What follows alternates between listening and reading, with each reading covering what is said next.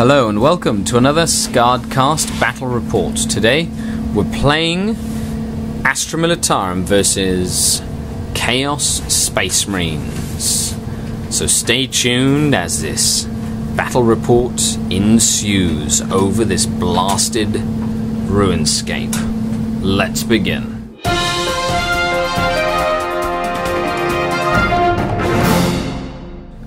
So today, these two 1500-point armies will clash in a Maelstrom of War mission. We're about to go into deployment, and we'll explain the armies when it gets to that point.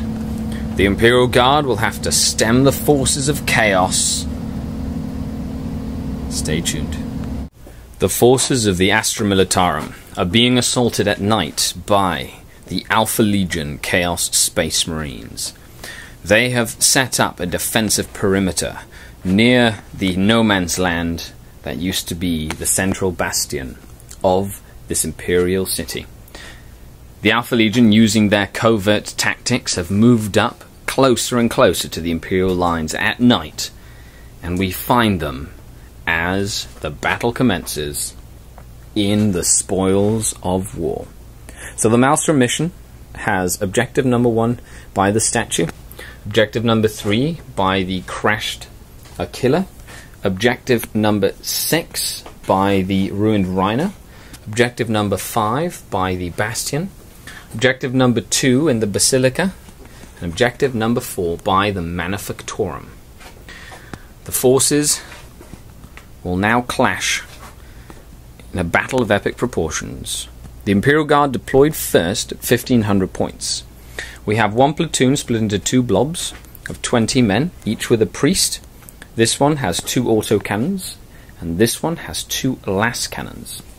We have a plasmacutioner tank with regular loadout, as well as veterans with las cannon melter guns. A company commander whose warlord trait is bellowing voice, so he can issue orders within 18 inches. Platoon command with flamers in another chimera holding up the flank, together with a Banewolf, with a melter cannon and the dreaded Manticore. In reserve, there is a Vendetta with a special weapon team with flamers.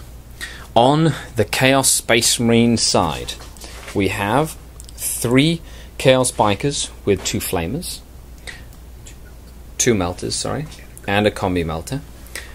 3 Nurgle Obliterators, veterans of the Long War, not veterans of the Long War, with a Nurgle Sorcerer. 5 Chaos Space Marines in a Rhino with a Dozer Blade. A Daka thing, Forge Fiend. 2 more 5-man Rhino units with melter guns. One of them has the Super Launcher. 3 more bikes with lots of melters as well. Another Forge Fiend and another unit with melter guns in the back. So they are 100% deployed. The Imperial Guard do indeed want to take the first turn, but do the Chaos Space Marines wish to seize the initiative? Darn stupid. They do.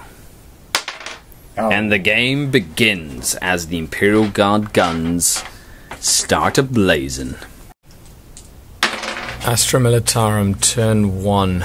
So moving up to put some pressure on the center of the table. The real key here was I needed to try and do as much damage as possible to the main firepower base of the Chaos Space Marines in the form of the Forge Fiends and the Obliterators. High Command of the Imperial Guard asked them to create psychological warfare and to kill the enemy warlord. They also secured objective 1 this turn. Shooting was relatively ineffective, but they did succeed in shaking this Rhino here and successfully shaking this Forge Fiend here, so it cannot move and it can only snap shoot.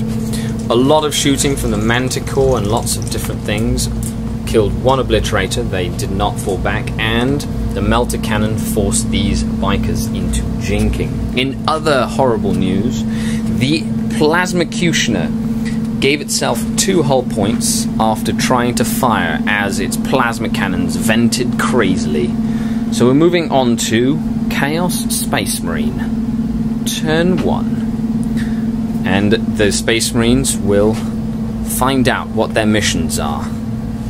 The Chaos Space Marine forces advanced in full force. The Chaos High Command ordered them to issue psychological warfare, to behind enemy lines, and to ascendancy, to be ascendant, which they did gain. They did get first blood by killing a Chimera, forcing the veteran unit to emergency disembark. The rest of the shooting was ineffectual, killing a few guardsmen from the front blob near Objective 1, and ascendancy only gained 1 point for first blood. So Chaos are at 2 points, Imperial Guard are at 1 point. Will the Vendetta arrive from reserve? It doesn't, and it stays off. So the second turn began with me moving up to put a lot more pressure on the far left flank in the cathedral. During the middle, the veterans are now exposed, trying to make themselves useful with their anti-tank weaponry, and on the far flank, trying to stop the units that are advancing forward. The veterans moved up, the last cannons taking off the last hull point from the Rhino, achieving the big game hunter command that High Command had given them. This platoon has moved up to put pressure onto the Skyfire Nexus in the cathedral, while at the same time taking a hull point off the Rhino. The Plasmacutioner tank killed itself while putting 1 wound on the Obliterators, and the Devil Dog came up and killed 1 of the bikes who passed their morale save. In other shooting, the Manticore did not do anything, with the Forge Fiend way in the back there, passing its cover save from being in a ruin. So we're moving on to the Chaos Space Marine, turn 2. Let's see what will happen. Trying to gain some points and put pressure on the Imperial Guard force, the Chaos Space Marines move forward and gain many objectives this turn, and in turn put a lot of pressure in the face of the Imperial Guard army. The Chaos Space Marines have put some pressure on the Imperial Guard forces, with the Alpha Legion moving in near Objective 2, killing a few of the guardsmen in the ruins. The veterans taking some casualties from being on the front line but passing their morale test. The company commander's Chimera is now snap shooting. The flamers inside suffered the shake and damage, and it is now immobilized, whereas the bikers moved up to try and take out the Chimera and failed.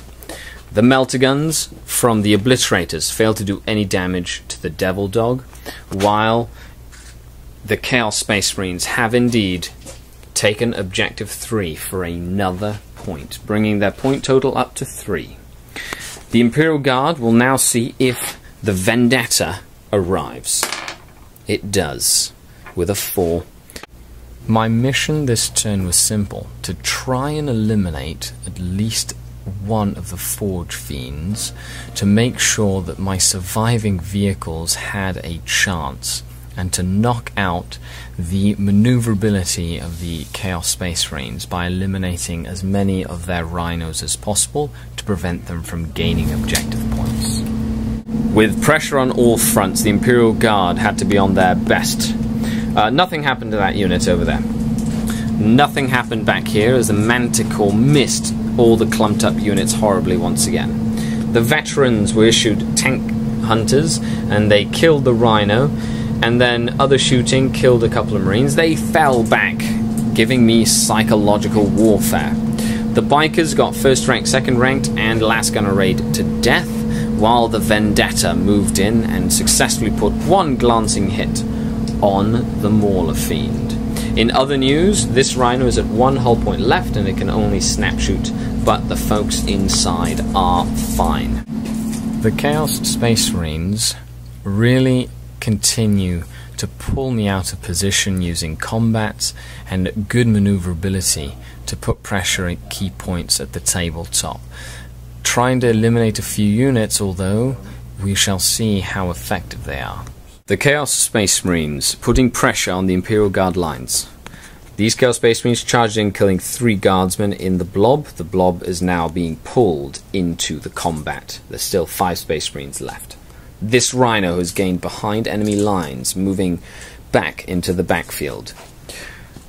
The veterans have survived by death or glorying, overwatching one of the bikers with a melter gun, which forced them to fail their charge. The Chaos Space Marines back continue to run while the 2 Forge Fiends continue to advance. This Forge Fiend did not. It will not die this turn. In other shooting, the 2 melter guns in that Rhino blew the Devil Dog up, and 1 Forge Fiend forced my Vendetta to continue to move 18 inches forward and not be able to do anything else this turn. Well, other than snapshoot. And now we're moving on to Imperial Guard turn 4. Right now we're sitting at 4 points for the Imperial Guard to 5 points for the Chaos Space Marines. With the Chaos Space Marines at their doorstep, the Astra Militarum had to focus fire and really start thinking about the end game, being turn 4. It could only be going a few more turns, so a little bit of luck on their side was needed in order to turn the tide steadily in their favour. Okay. The Imperial Guard High Command ordered Imperial Guardsmen, Astra Militarum, to secure Objective 6, which the company command squad has done, and to destroy enemy units with shooting. The biker was destroyed, achieving overwhelming firepower. In combat, the prayers went off, rerolling saves, and nobody was hurt in this combat.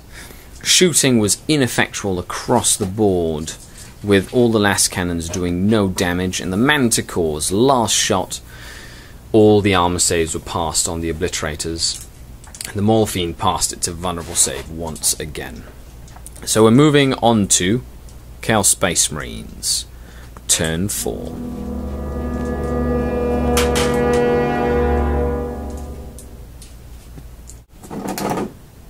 Having survived most of the potential damage from the Astra Militarum forces, the Chaos Space Marines rally and regroup and prepare to deal a hammer blow to the forces of the Emperor.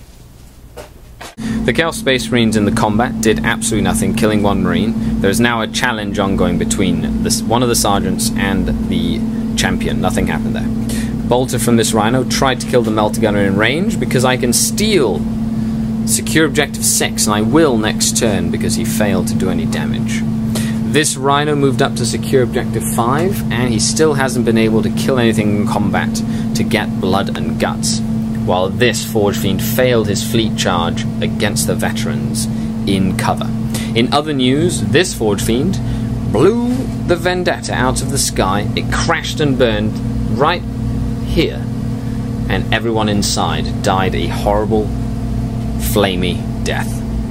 Moving on to Imperial Guard turn 5, could be the end of the game. Turn 5. In a final desperate push, the Astra Militarum attempt to put as much pressure on the surviving Chaos forces as possible to hope for a late end game where the war of attrition will go in their favour. The company commander move up to secure Objective 6, taking it away from the Chaos, missing the Rhino with the melter gun and the autocannon. These 2 last cannons also missed the Rhino, doing nothing. The 2 melter guns and the last cannon, well, 2 melter guns missed the Mauler Fiend with the veterans. The last cannon put 1 penetrating hit, succeeding in blowing off one of the guns. The order to move failed on the Flamers, so they ran 1 inch. The Manticore moved up and boosted to try get into the enemy deployment zone later in the game. So moving on to Chaos turn 5, could be the end of the game, and the Slapfest continued with the Space Marines passing their saves and 1 Imperial Guardsman dying in the combat. Sensing victory, the Chaos Space Marines advance at full force, and at the end of this turn should be getting 2 or 3 points to really bring their advantage to bear. That should conclude my movement. High Command asking them to secure Objective 4. They were able to take Objective 4 and my Objective 4 for 2 points. They also took my Objective 5 for another point. The Mauler Fiend finally murdered all the veterans in close combat, and his Objective 1 will be mine if it goes on to turn 6. The Manticore, trying to do a flanking maneuver, got killed by las cannons, whereas the Guardsmen are just staying.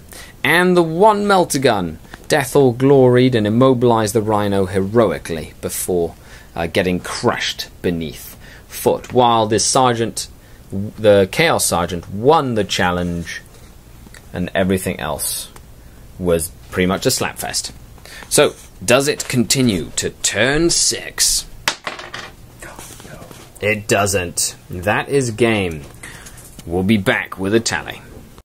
And the score is 7 points to the Astra Militarum to 10 points to the Alpha Legion Chaos Space Marines, giving a victory to the forces of chaos. It is a sad day for the Imperium of mankind when the forces of heresy succeed against the Emperor's finest. Well, not finest, just Guardsmen, really.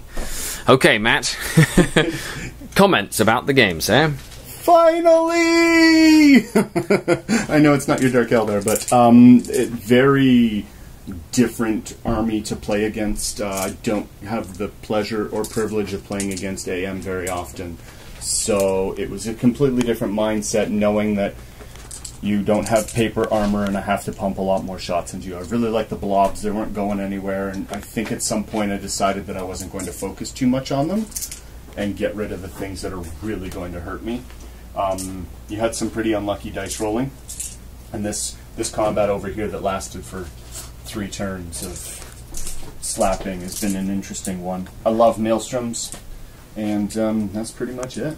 Yeah, this mission's a fun one because the objectives, you can steal from your opponent. So we'll talk about that more in the Tactical Corner. As always, this is Skari. I'm on a quest for 8,000 subscribers this year. Make sure you click that little link right here if you'd like to subscribe to the channel. Check out more videos, more battle reports, tacticas, that whatnot. All the links are down in the description below. I'm on a kind of quest to play a couple of games with Astra Militarum to kind of show off the army and try out some tactical stuff. This is my 1500 point list. Second game with it, and I have a couple of changes I'm going to be doing, but I'll talk about that later. Thanks a lot for watching. I hope you enjoyed the battle report. Sad day for the Empire once again. Cheers. This is Skari out.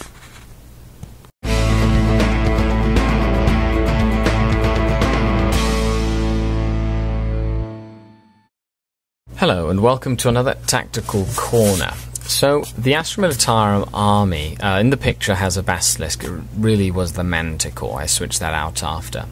Playing the gorgeous army of Matt for his Chaos Space Marines that he took to the Barry Bash 1500 point ITC tournament event, where he did quite well and won Best Sportsman at. The mission, Maelstrom, where each of us could score the opposing player's secure objective X. So I set up all across the board using vast numbers to put as much pressure across the table as possible, hoping that he would pick a side and then I was able to wrap around. Now this wasn't the case. Matt was playing a multiple small unit army.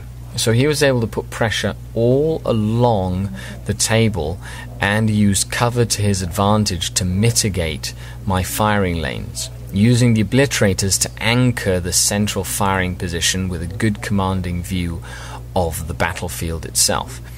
Now in my movement phases and shooting phases early in game, losing the Executioner plasma tank dealt a heavy blow to the firepower of the Imperial Guard, and that basically committed suicide on itself. But with the potential damage that tank can do, it's definitely worth the point investment and the potential risk. In the Maelstrom of War mission, I knew I had to make sure I had a lot of bodies around the objectives to mitigate him capturing my objectives, and that forced my hand early in the game.